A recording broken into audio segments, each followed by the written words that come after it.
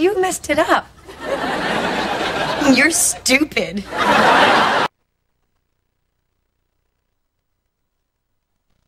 Today's Daily Dose of Stupid. Man, there's stupid and then there's just stupid. I mean, our Daily Dose of Stupid is always chock full of stupid. This is one of the dumber ones that I've seen in a while. So this guy might be the worst lawyer in the United States of America. So I'm sure that most of you have heard by this point because it's all over the news and rightfully so. The case of Auhmaud Arbery. I have no idea if I'm saying that right. Auhmaud, I think, is the way to say it, Arbery. And it's the jogger who, former football player, black guy that was just jogging down the road and all of a sudden was accosted by two guys in a truck with the guns. The guy points the gun at him, tells him to stop. He has a struggle with the guy trying to get his gun away from him. And then the kid sadly gets shot and killed, basically murdered by these two guys. Well, it turns out that video only surfaced, and really that's what brought this story to national attention, because of a guy named Alan Tucker, who is a local defense attorney in the area that is friends with the defendants, the son and father that wound up killing this guy. So here's the interesting thing. This is the video that he wound up leaking. He was the original source that allowed this to go out into the media. And if you haven't seen the video yet, it's the same video that's been playing for the last couple of days, making the news rounds. Here it is.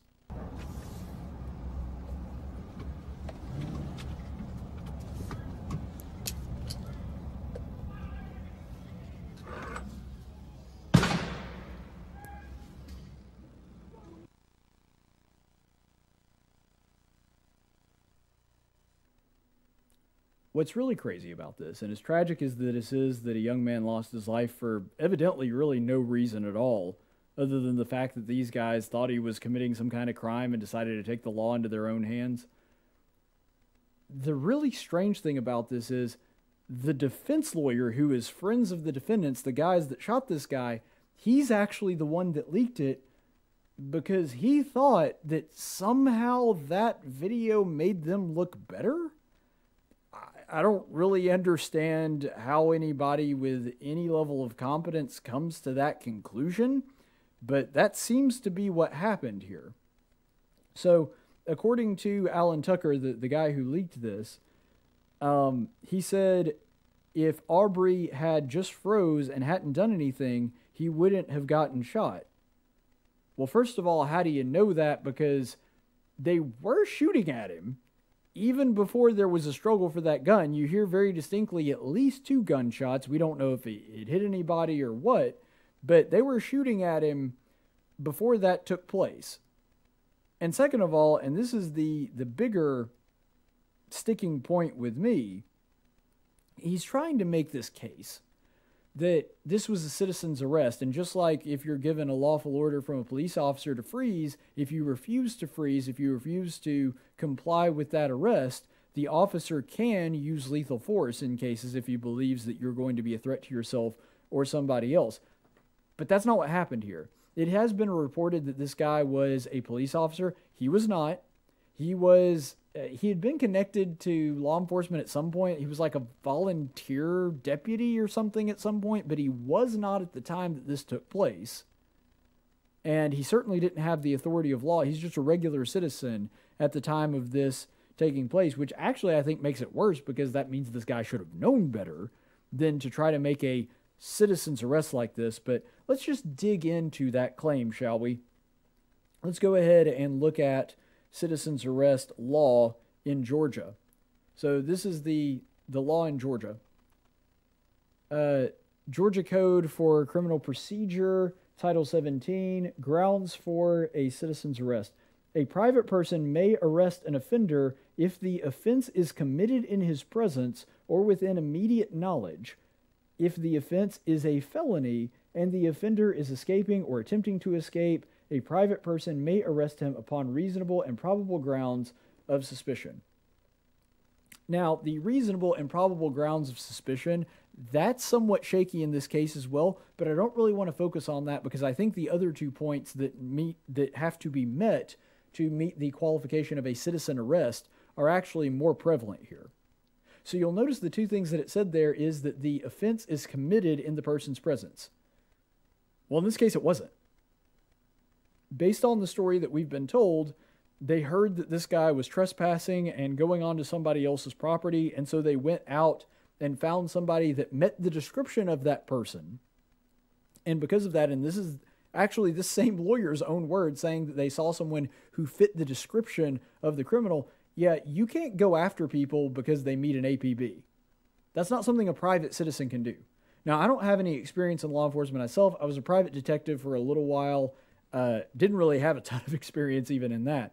But I've never been a law enforcement official, but even I know that you can't just go out looking for criminals and arrest them and hold them and that somehow be something that's legal. You can't just go out trying to track down criminals on your own. That's not a thing that you can do as a private citizen.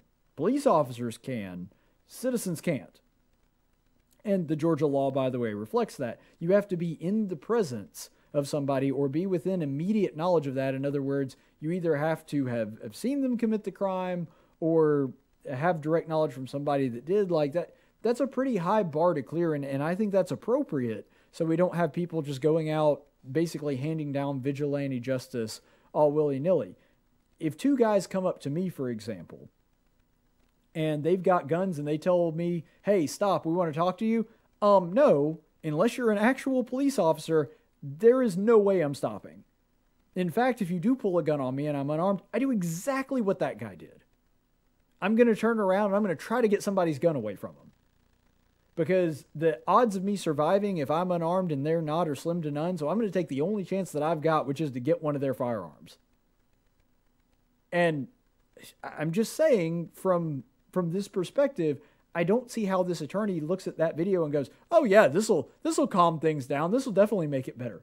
This dude's a moron if he thought that. Like, no reasonable person can watch that video and see what unfolded, and knowing the backstory even makes it worse.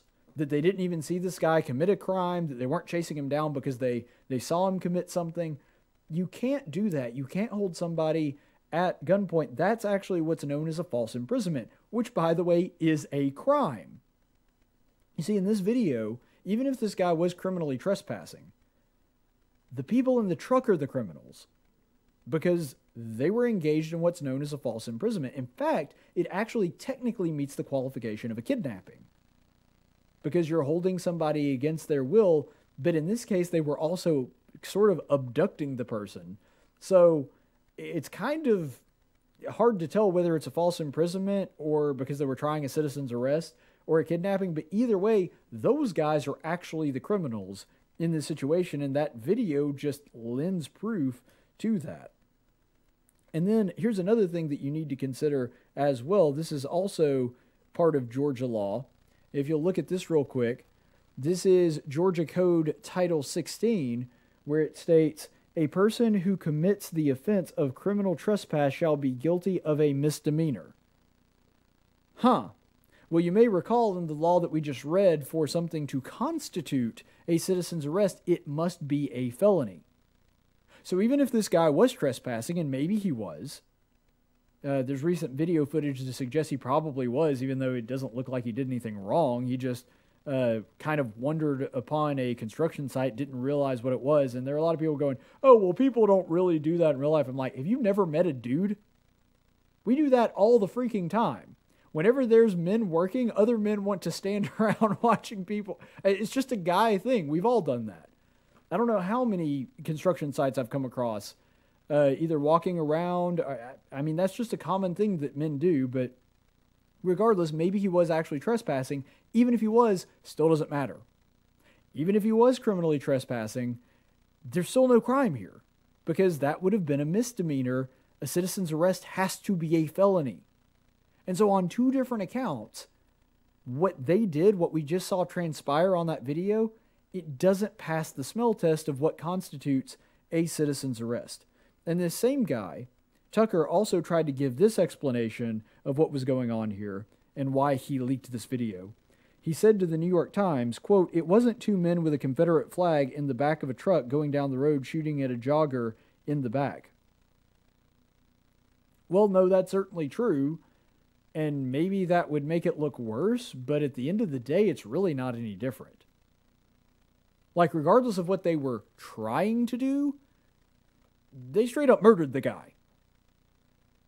And whether they shot him in the back with no warning, or they said, hey, we want to talk to you, and start threatening the guy, that's the one acting in self-defense. Aubrey's the one acting in self-defense. Because like I said, if that same situation happens to me and I'm out for a jog, which would never happen because I don't jog out, but if that same situation were to happen to me, I do exactly the same thing this kid did. He was the one acting in self-defense. The other guys are the aggressors. And so maybe there was a racial motivation in there. I don't know. I can't see into these guys, and maybe we'll find out down the road that there absolutely was racial motivation. Whether the guys had a Confederate flag on their truck doesn't make them racist or not racist. And even if they were racist, whether they did it because he was a black kid or whether they did it because they really did think that he was trespassing, either way, they were in the wrong. They killed him. Doesn't matter whether they were racist or not. And so I don't understand how any rational person could think that this somehow helps them out, because this is ultimately the reason that I don't think hate crime should even be a thing on the books, because ultimately it doesn't really matter what the motivation is. If you killed the guy, you killed the guy. And so maybe these guys were hood-wearing Klan members, and maybe they didn't have a racist bone in their body. They just thought this guy was a criminal and handled it the absolutely wrong way.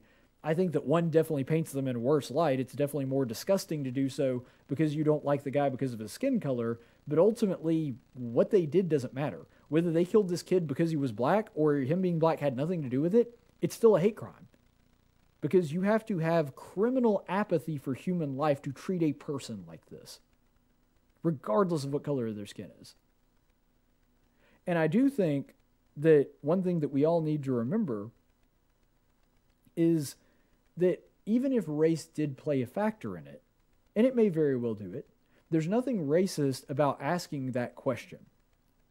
Because when you go forward with something like this, saying, well, I don't know, maybe it was racist, maybe it wasn't, that doesn't make you a racist. That doesn't make you covering for racist. Because even if it turns out they were, asking the question, there's nothing wrong with that. And frankly, I think that it's a good question to ask. I really genuinely want to know whether they were or not. I think that it's interesting, but I don't think it affects the fact that they killed this guy. The fact that they murdered him, and what's really sad about this is that whether it was racially motivated or not, these guys probably would have gotten away with murder had it not been for their bumbling lawyer. I mean, if this thing does not get to the national story that it is, if this thing doesn't rise to the level and this video doesn't come out showing the blatant disregard for human life that this video shows, sadly, there's a good chance that this guy never sees justice. There's a good chance that these guys get off scot-free. And that should be terrifying to every American. A mishandling of justice anywhere is a mishandling of justice everywhere.